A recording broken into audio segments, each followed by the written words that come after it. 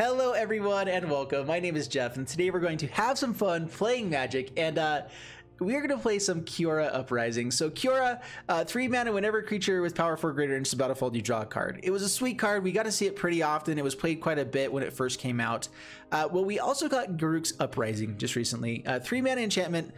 Whenever it enters the battlefield, if you control a creature with power 4 greater, you draw a card. Creatures you control have trample.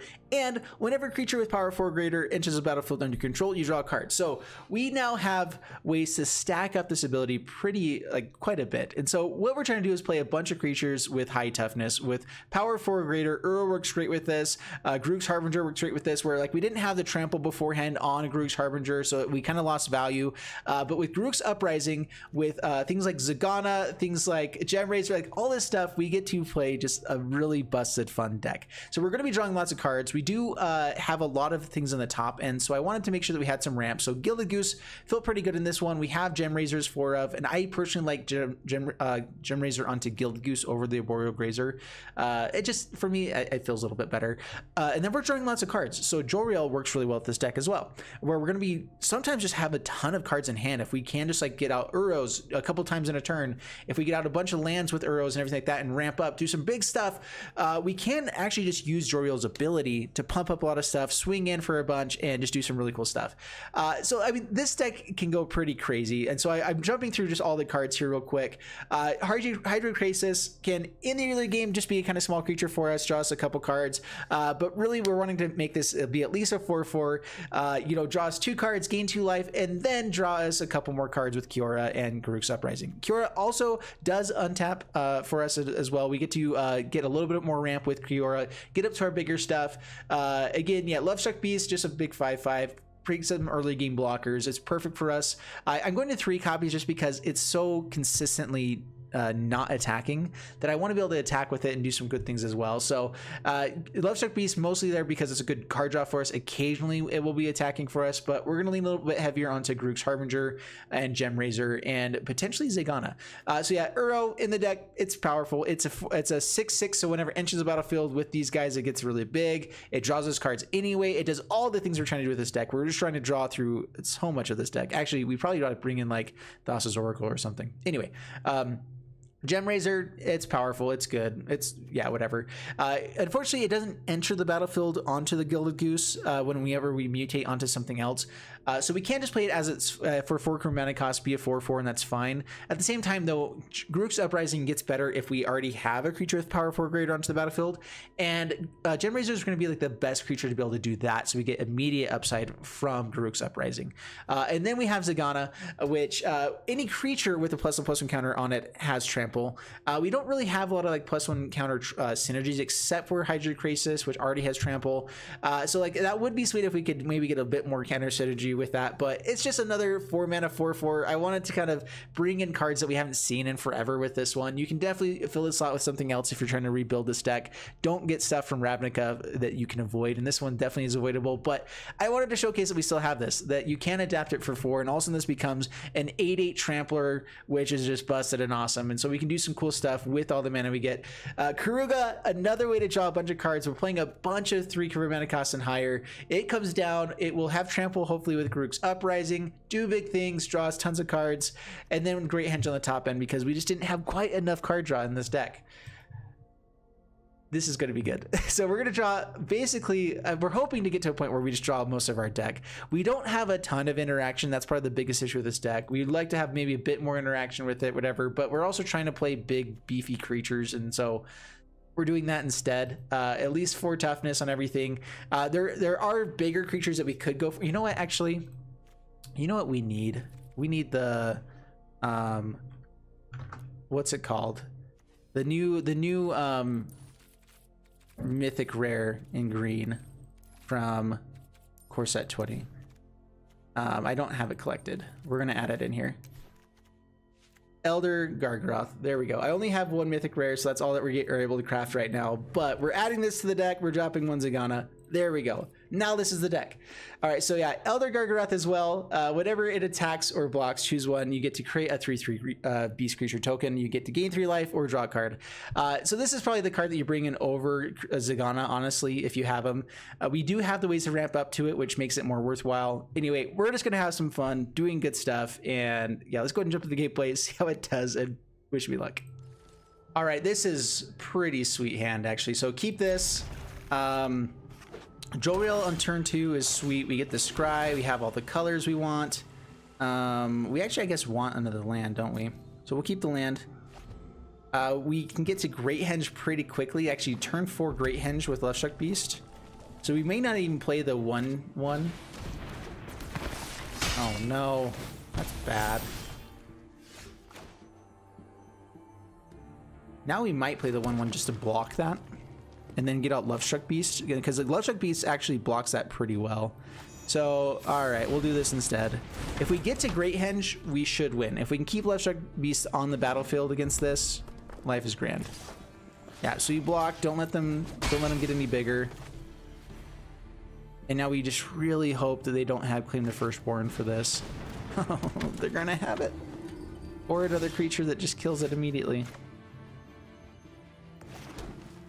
Oh man. All right. Well, Lovestruck Beast. Dang it. I feel like I run up against this Rakdos deck all the stinking time, and it is my least favorite deck to play against. I absolutely hate it. Yeah, this is gonna be bad. So they kill Lovestruck Beast, they kill the Dreadhorde Butcher, swing in, keep Bowstrider. Oh, they just claimed the Firstborn as well. They had literally everything. We're going to probably just move on to another game now.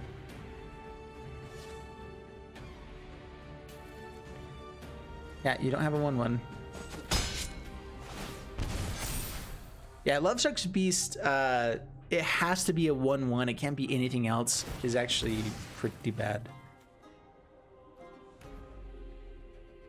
Oh, now they get to just to hold up creatures. Yeah, we're done here. They had the perfect draw. We are gonna scoop. Another thing too, we still have not won a die roll in how long? Feel the hate flow through you. Seriously. Regular play is BS. Yeah, I completely disagree with that. I find that I almost have more fun in free play than ranked, just because you usually run into different decks instead of Bant control every single game.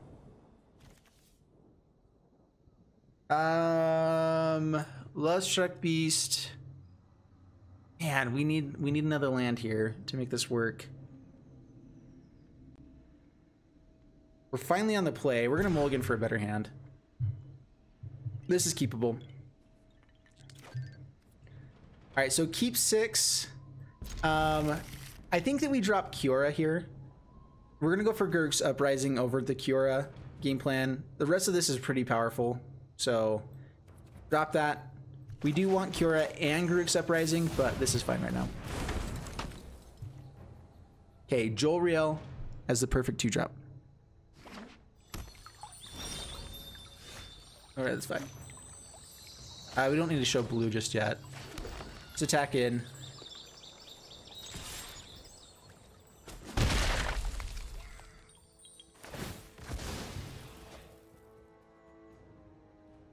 Yeah, so I am playing in free play right now instead of ranked. I just barely made it into diamond, and I like to kind of test out a deck and make sure it's actually worth playing a little bit before we go too far into a new deck. Well, Lovestruck Beast is... Man, we're playing up against the exact same deck we just played against. All right, swing in, down to 18, pass the turn. Lovestruck Beast is a good blocker for this. They're going to have Claim the Firstborn, Cauldron Familiar, Witch's Oven, all the good stuff, and we're going to crack.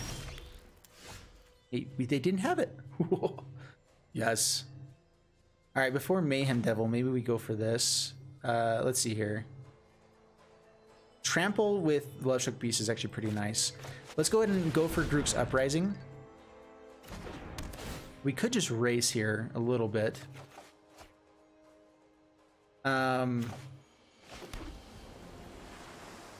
Let's see here. No attacks. We'll take the Dreadhorde Butcher for a little bit. They could just kill the 1/1 as well, so we can't even attack, but it's the perfect blocker for us.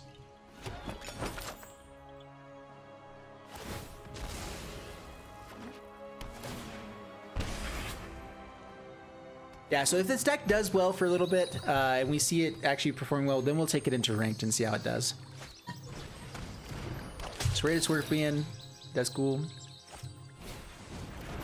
Every single time.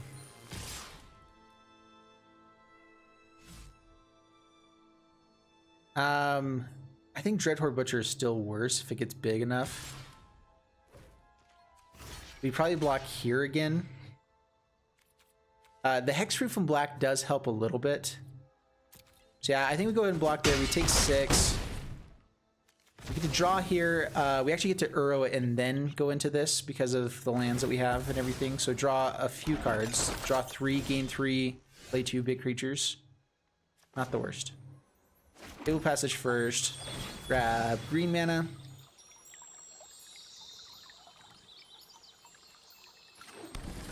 Alright, so Uro.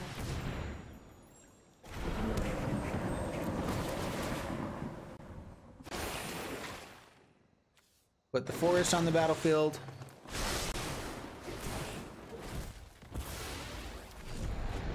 Oh my gosh, it's a Catavan deck. Yeah. Yeah, pretty much. Well, we are drawing cards. That's something that we are showing. We do potentially get an 8/8 here soon. Is it good enough here?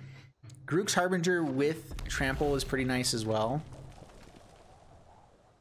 That means we can block Dreadhorde Butcher. They can't target this after the fact. But if they have another Claim the Firstborn, we're in so much trouble. Which they always have it.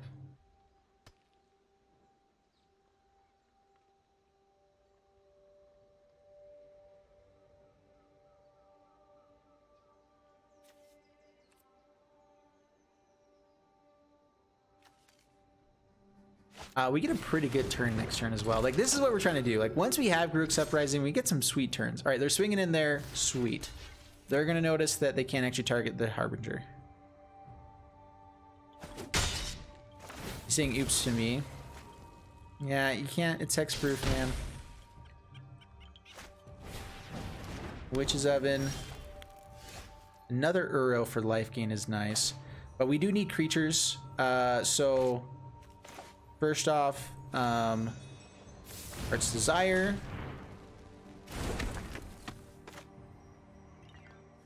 Let's see, how much mana can we go for here? We can play this and Uro. I want the 1/1 just as a kind of sacrifice fodder for this. So yeah, Lovestruck Beast, draw a card.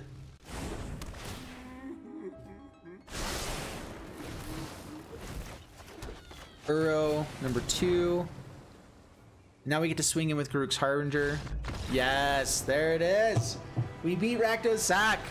Oh, I hate that deck so much. All right, if we can beat that deck, this is actually feeling decent. Let's go ahead and take it into ranked. Why not?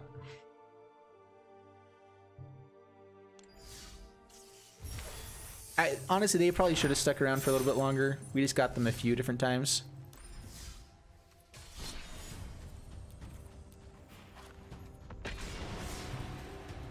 What's up, Noah? Noah, how you doing? Welcome, welcome. Remember, everyone, too, if you're watching, hit the follow button so you know when I'm live, going live later on. And also to get me up to 1,800 followers. We're pretty close.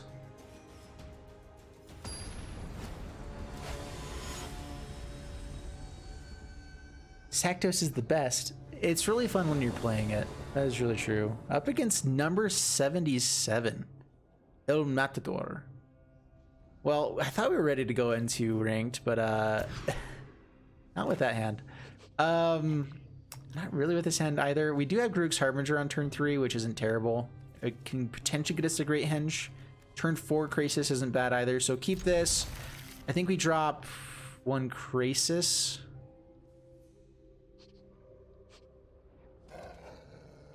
Yeah. Great Henge can be really amazing or pretty bad for us. Let's go for Fable Passage first, pass the turn. We'd love to find like a Gilded Goose or something here. Oh no. Oh no, this is bad. Uh-oh. Cavalcade. Number 77. Plays mono red. How dare he? Alright, actually Stompy can be really good if it is mono red. If it's Cavalcade, they may be too quick to the ground for us here. Being on the play helps a lot though. Alright. We could have a shot here.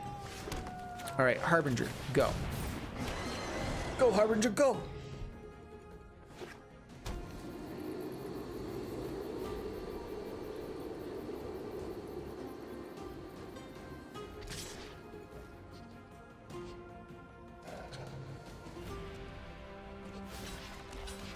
Man, alright.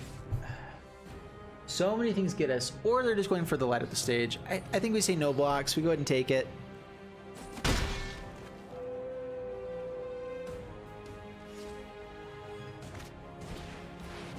Alright, Annex. Do they have the cleave is the question. Alright, we're gonna go Krasis X2 just for another blocker for us. Gain a little bit of life, draw a card. There's the land for the Great Henge. If we get to keep this alive for the Great Henge, it is so sweet. Sweetness abounds. If they have Embercleave here, then we're just screwed. Uprising is about power. Alright, we're just gonna chump there basically. Kill Steamkin. If they have Embercleave, and if we can get to the Great Henge and find Gem Razor, I guess we have a shot still.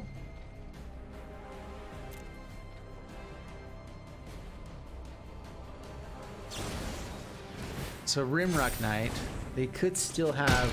Ah, wow. I guess we blocked pretty poorly, or if they didn't have Embercleave there.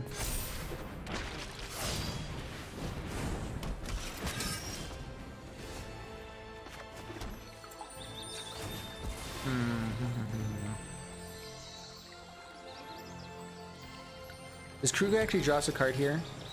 It's each other permanent. Yeah, we'll go to the next game. We're done here. We could go Garruk's Uprising, Gilded Goose, gain a life, but that's fine.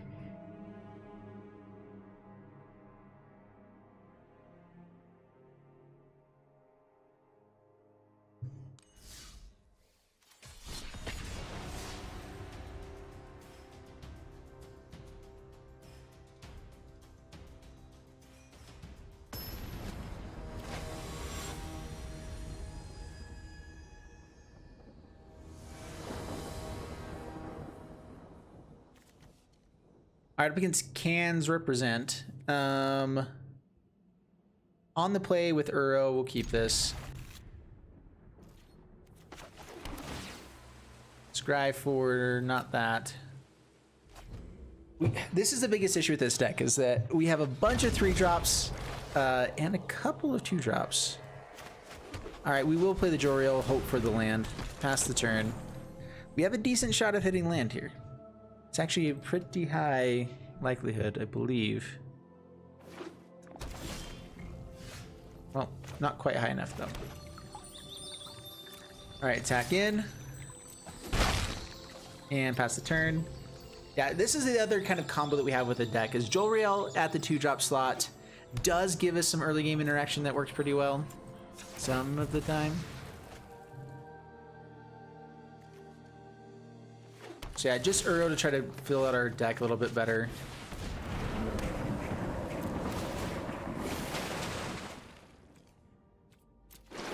And hitting lands is nice. Swing in, down to 18, pass the turn. Honestly, if Joriel goes unanswered, it gets pretty busted. If it gets answered, then you just cry. Just a little bit. I can go for Uros or Gem Razor into Uprising, and then potentially into like Great Henge.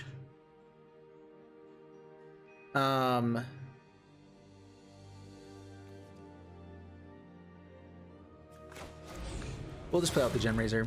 Pass the turn. Let's actually do some damage to their face at some point here.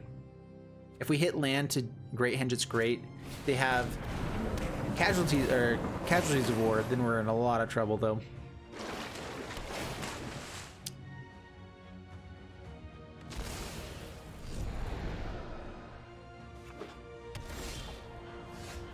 Lame. Yeah, let's go Uprising. We get to draw a card here. We draw so many more cards with Uro if we have this out. And that's probably how we're going to win, is just getting a little bit extra value over the card draw. So if we can get like another Group's Uprising into Uro for the next turn, or just go Great Henge, we can do some cool stuff. Land off the top could let us do Great Henge and Uro. Draw 3. That's rude. Maybe we need to bring in like Quench or something into this deck as well. All right. How many more of those can they have? Let's go for Uro. Try to fit land still. No, that's not a land.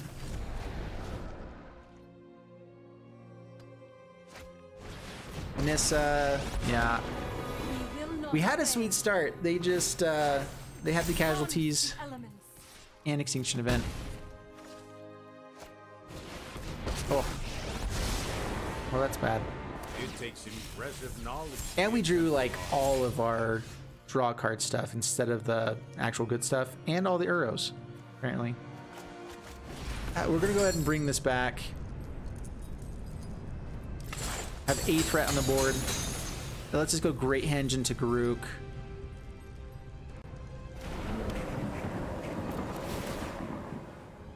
Teferi's annoying, but even if they do blink, it doesn't do a ton to us.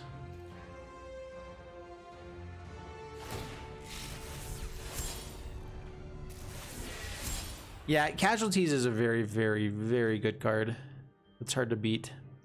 We'll drop I guess a Great Henge. Has the least consistent upside.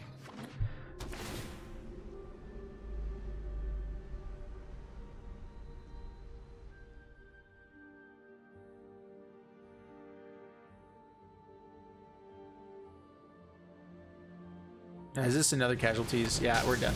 All right. Good job, sir. You had the best card possible. 4 times in a row. That's cool. Dang it, man. We're going to be ranking down soon if I keep losing here.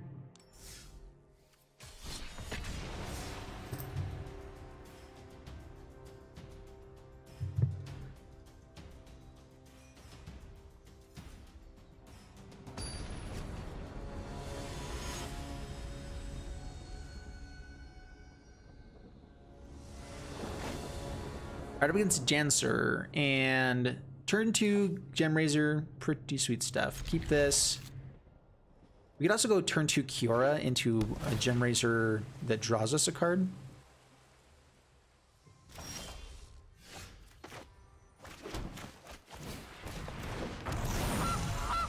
That's actually a pretty good play. We did come to try to test out more like Kiora type stuff rather than just Gem Razor.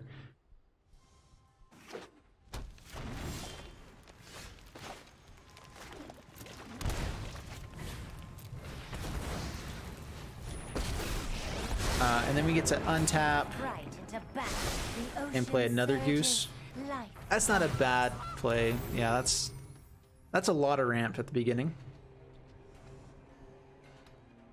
Growth Spiral might also be a pretty good card for this deck, but we'll see.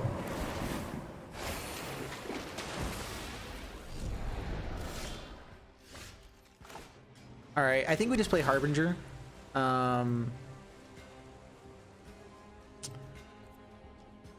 Oh, we don't have Questing Beast in the deck. What am I doing? Why wouldn't I have Questing Beast in this deck? All right, go Harbinger. They have board wipe. This would be really annoying. Oh yeah, we definitely need to bring in Questing Beast into this deck over the Zagana and everything like that. Man, I don't even know why I wasn't playing it.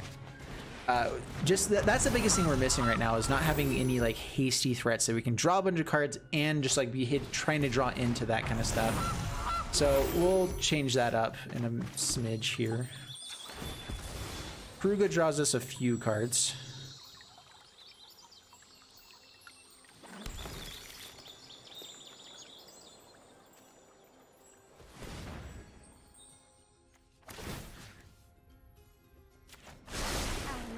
To make a splash. Oh, yeah, so go Kruga.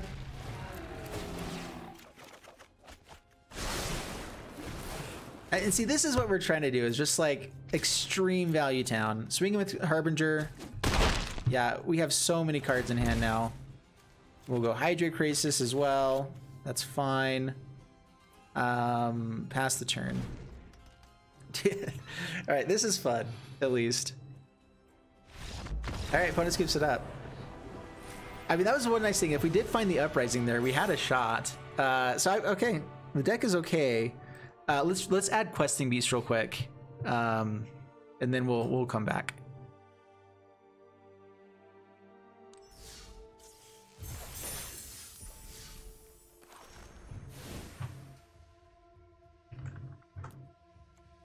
All right, so 3 copies of Questing Beast. We drop Zagana. We drop Karuga, and we drop like Karuga's good but also meh, and probably 1 Cura. Let's drop the other Lovestruck Beast. So that's another good cheap card though for us that we need. Yeah, let's drop down 1 more Cura and that's fine.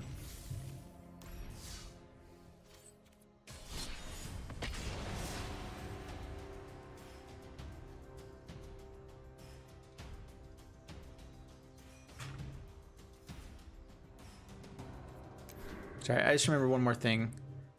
So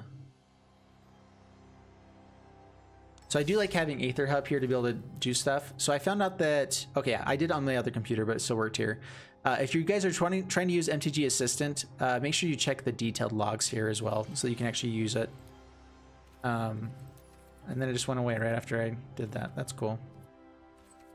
It's such a finicky app. I love it. It's so good, but I feel like it goes away every other second.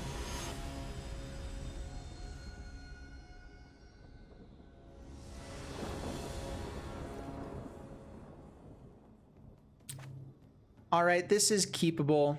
On the draw is a lot worse. Up against Thanon. Bring it on, Thanon.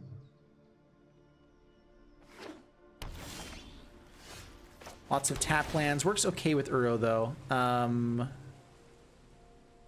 don't think we need more lands right now. So yeah, Fabled Passage for the next turn, and Lovestruck Beast, and then Uro into Temple of Mystery. I guess we don't have to do that now. We can play this tapped.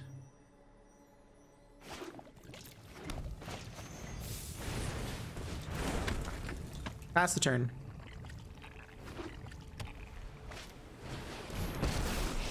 Teferi. That dang Teferi. I'll protect you. Yeah, I'm glad this deck has Questing Beast in it, at least. Alright, so Esper. I've not actually seen a lot of Esper controls, which is probably pretty swell. There's Uprising. I'm not sure that's the best card to keep, but like that's the reason that we're playing this deck, so we're gonna keep it. Don't worry, I got it. Kaya. I'll phase through anything that's Feels Uro. Yeah, okay. but not forever. I can go Hydra Crisis for 3, which is probably our best play. The only thing that actually kills Teferi. Let's thin out our deck a smidge. Then next turn we can go Lovestruck Beast and Garruk Uprising just for a little bit more card draw. So X3, only get to draw 1 card, but I think it has the best threat that it's going to be harder to deal with. This doesn't actually attack.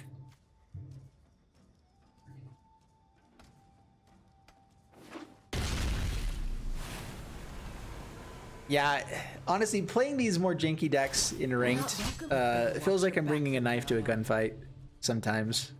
It's fun. Nothing wrong with fun, but yeah. The one nice thing is that we're drawing lots of cards, which means that we get to do some value. The issue though is this Teferi is just really annoying. If they want to bounce Hydrocrisis again to our hand, we'll draw more cards. So X4 here.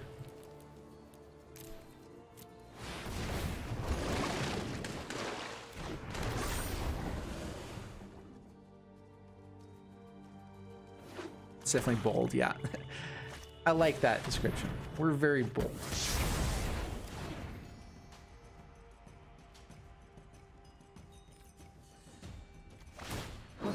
Good for you. Shuffling me off my mortal coil.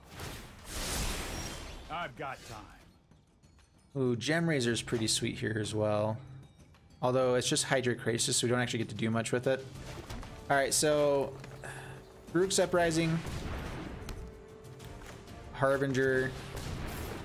I mean, Teferi just bounces us. That's something. We actually get to swing with Gem Razor for the next turn now and kill this. Again, not that that does anything with the Crisis, but whatever. I've got it. Okay, bounces there.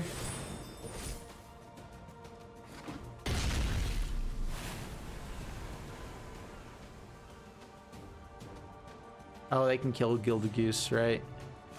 I had guild business to attend to anyway. That's cool, that's cool.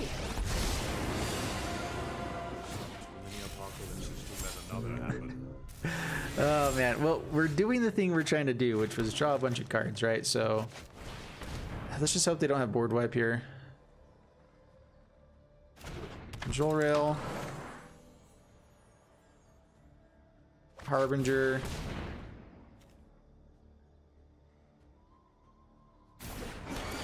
Draw a card, create a coup.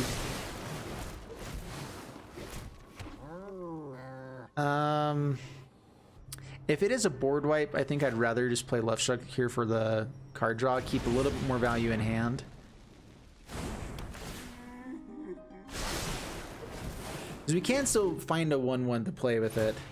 I mean, if they don't have a board wipe here, we've done it well. Like, this is one of the biggest issues with playing like a mono green or a Simic Stompy deck versus these ones, is that you run out of value faster than they do.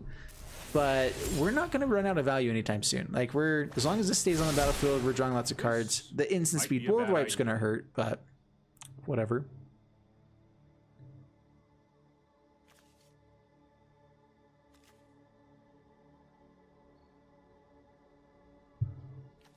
So they can exile the cat here.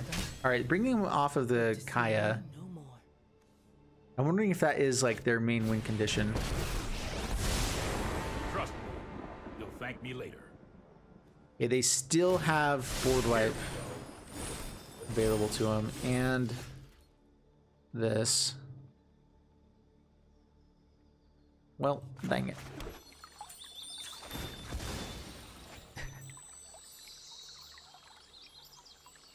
Okay, Questing Beast.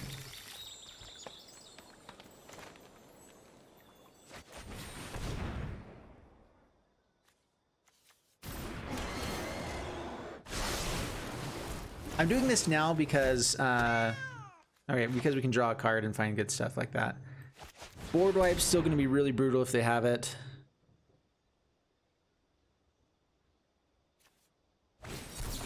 Alright, Mystical Dispute. We do not have 3 mana. Yeah, that's cool. Super cool. Alright, swing here. We'll see if they go ahead and phase out. Yeah, pass the turn. Oh, man. The only cool thing about this deck right now is that I'm so used to having like 0 cards in hand by this point in a control matchup, where they only have 2 cards right now.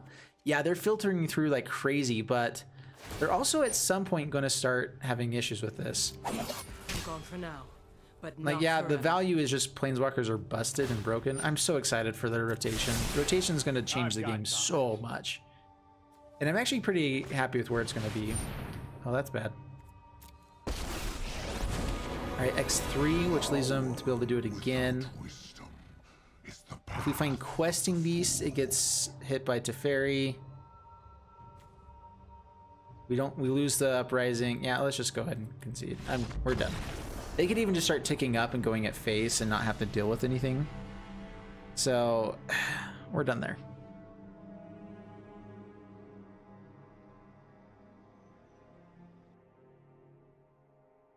Yeah, Super Friends is not so fun to play against, especially with all the static effects that they gave with War of the Spark. The War of the Spark just gave way too many good static effects.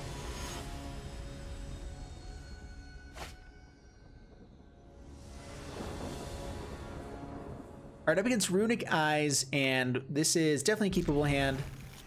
Turn 2 Uprising if we want it. I'm not sure that we do, though. Turn 2 Gem Razor could be okay.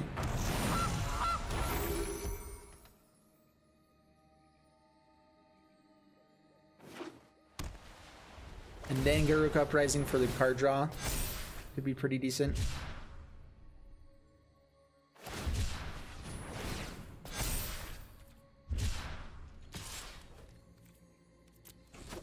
Alright, no blocks, down to 17. Gem Razor onto Goose. Technically, we have a bigger creature in turn 2, but we didn't get to swing with it, so they're a little bit better than us. I wish I was cool.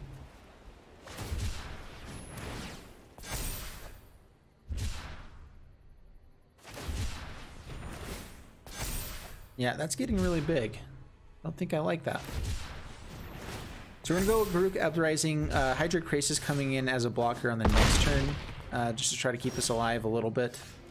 Yeah, this is what we got going first. I am going to be attacking in. Might as well.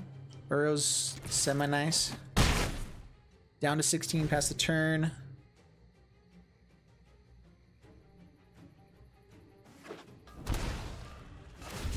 I don't think they can just kill us right here, right? Yeah. We're going to go down pretty low, and then if they do have Zenith Flare, which is most likely the case, I've occasionally run up against people that don't have it, but they have had every cycler so far. Down to 2. Good for you.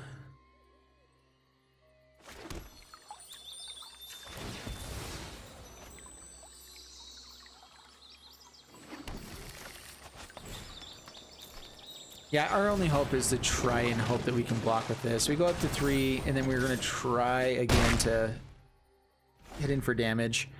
If we can get to like Joriel and Uro for the next turn, create a blocker, and they still don't have Zenith Flare, then sweet. Okay, they have it. Good, good, good. Oh, yeah.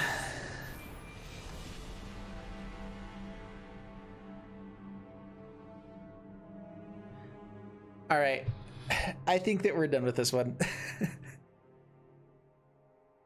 So I should buy World of Park Boosters packs. Absolutely do not do that. Dare you even speak of such things.